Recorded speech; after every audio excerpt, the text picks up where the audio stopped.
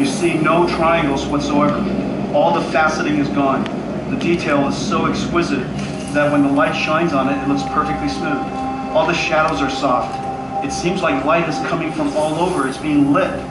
The scene is being lit in darkness.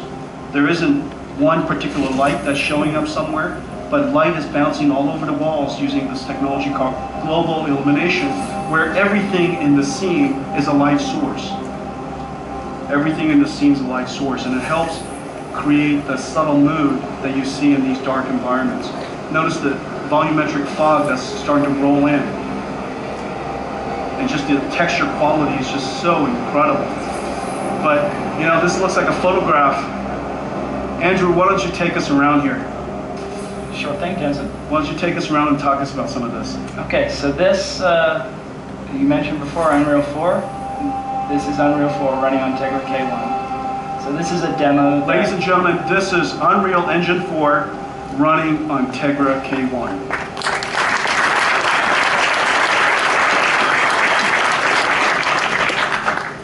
Yeah, so this is a wonderful demo that Epic put together to show off some of the features of their engine. As you mentioned, the art quality is second to none. The textures are amazing, and also lots of little effects. As we go around, I'll point some of them out. Look at the water dripping off the wall. Yeah, up here. The lens flare.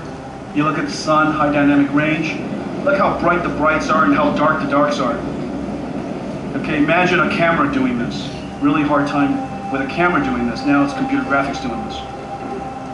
So as you mentioned before, this is trying to simulate exactly what your eye sees. And indeed, they have a feature called pupil adaptation, where they calculate the luminance in the scene, and just like you would if you went from a bright environment into a dark environment, if you were outside and ran into a room, your pupil takes a little while to sort of adapt to that. They've built that into this engine as well. It gives wonderful effects. They've got lots of nice reflective surfaces as well.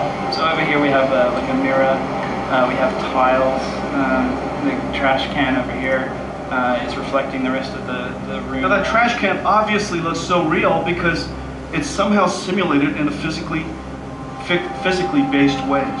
So that when light bounces off of it, you can almost feel the steel that it's made of.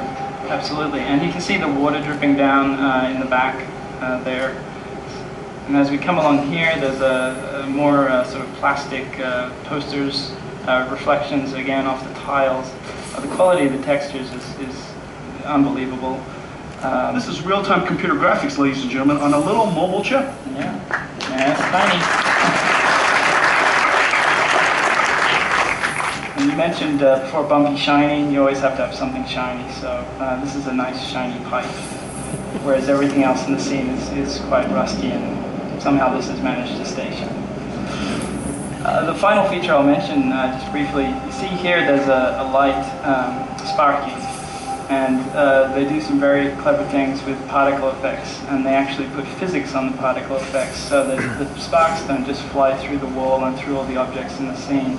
They actually bounce off the wall, and then you can see them and they're actually lighting the environment. And they are lighting, yeah. So there's a light kicking out, and also the effects come down and then bounce around a little bit, give a nice... So they all become light sources, and they cast shadows, and you can just see it. It's fantastic. It's just absolutely exquisite.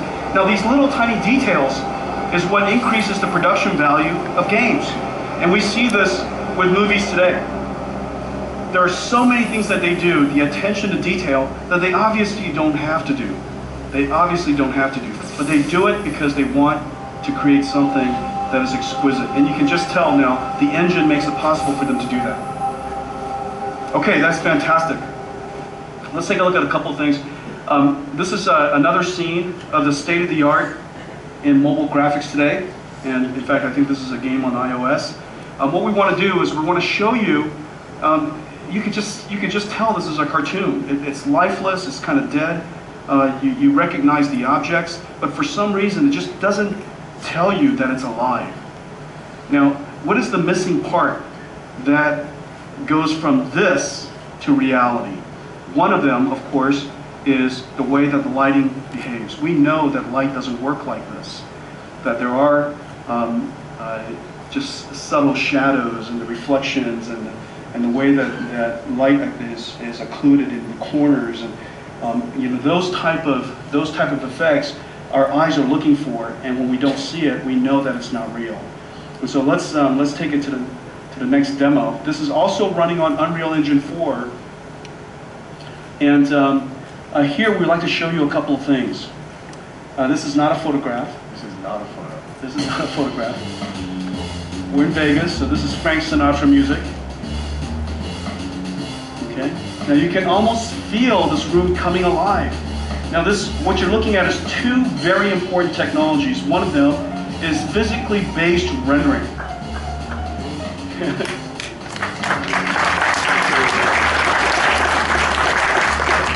Now if that couch doesn't look soft, it almost looks like you could sit on it.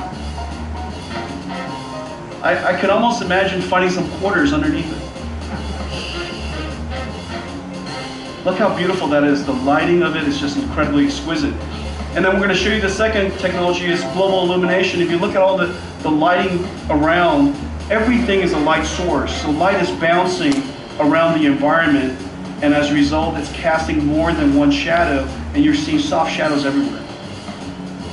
And look at that wood floor. Wow. Does that look like wood floor? Unreal Engine 4 running on Tegra K1.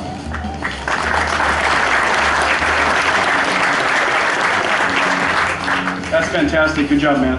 Okay, so now let's take a look at all this stuff in a game. Okay, so this is an Unreal Engine game. This is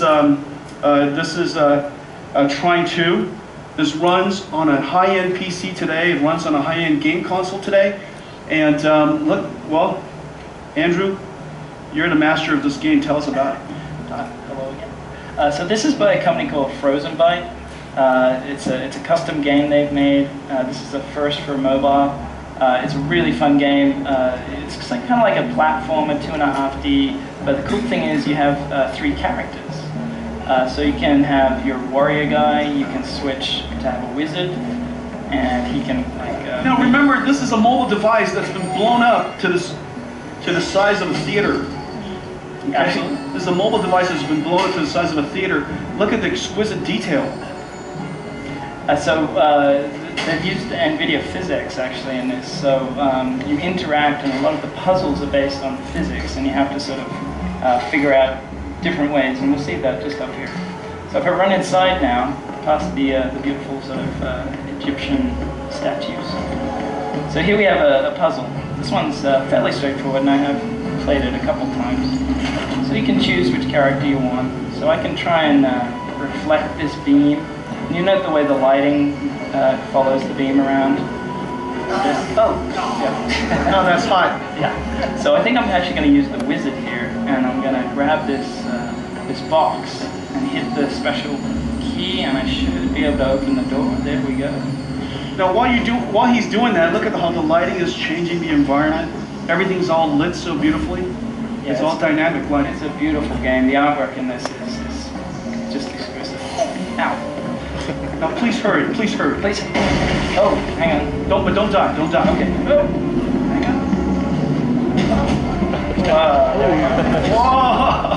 There we go. Now all of this behavior is happening with physics simulation, so you can just see how heavy that rock was. You can feel it. So now we're down in a crypt. Who's this here? Goblins seem to have taken a fancy to it. Some kind of goblin dog. Here Could be. comes a bad guy. And there we go. Okay, fantastic. Good job. Okay, so Tegra K1, Unreal Engine 4, next generation graphics on a mobile device for the very first time. Next generation